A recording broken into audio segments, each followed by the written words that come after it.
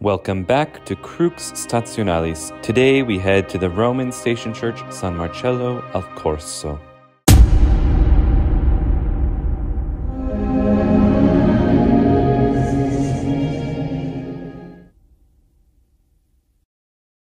San Marcello al Corso is the Roman station church for the Wednesday of the 5th week of Lent. It sits directly across the street from yesterday's Roman station church, Santa Maria in Via Lata. The church is a 16th century conventual and titular church on 4th century foundations. It houses this chapel of the crucifix, a crucifix which is deemed miraculous. It survived a fire on the night of May 22nd, 1519. The church was almost completely destroyed.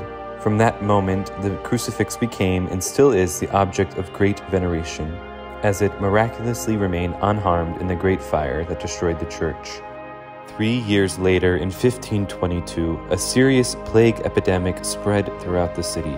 The cardinal titular of San Marcello organized a solemn penitential procession in which all categories of people participated: clergy, religious, nobles, knights, men, women, the elderly, and children. During that procession, which lasted 16 days, the crucifix was placed on a carrier and processed through all different districts of Rome, ending up at St. Peter's Basilica. Shortly after that, the plague ceased to ravage the city. This is the same crucifix which was brought to Piazza San Pietro for the extraordinary Urbi et Orbi blessing held on March 27, 2020. As we prepare to move into Holy Week, we come across this series in the upper clerestory of San Marcello. Frescoes by Giovan Battista Ricci. Our hearts and our mind are set to the sacrifice of the Passion. We move around the church from the Gospel side nearest the altar and process through the story of the Passion and the Resurrection. We encounter Christ in the garden, bound by the soldiers. Then we see him crowned with thorns, and here presented as Ecce Homo. Ultimately, he is rejected by the onlookers and crucified for love of you and for me.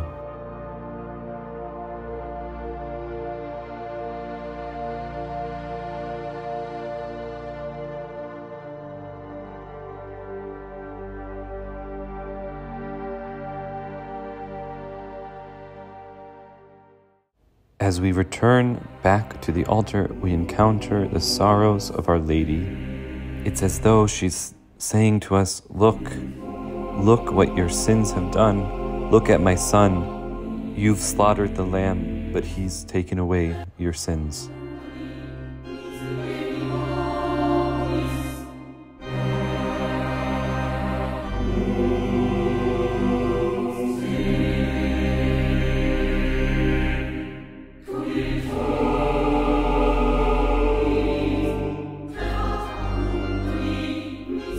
And here we see Christ going down into the depths of Sheol to gather the just of centuries past. And on the third day he rose again in fulfillment of the Scriptures.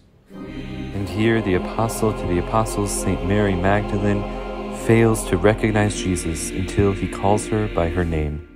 And after 40 days he ascends to the Father and sits at his right hand in glory. I walked into today's Roman station church and was struck by one thing: the way in which Mary can be so present in the art and the architecture. Here we have the chapel of Our Lady of Sorrows, and in conjunction with the rest of the church, I can't help but see how Our Lady points us to Christ, especially points us in this time to his passion, death, and resurrection.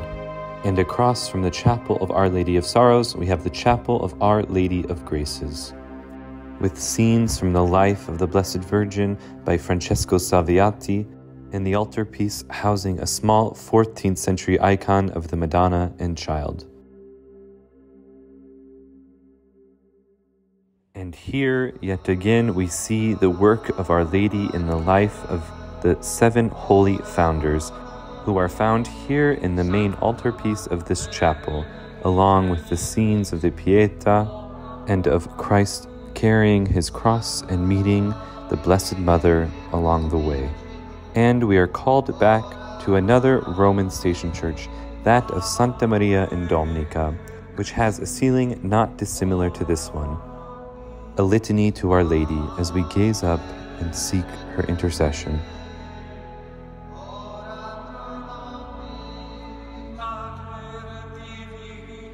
Thank you for joining us on today's Roman Station Church pilgrimage.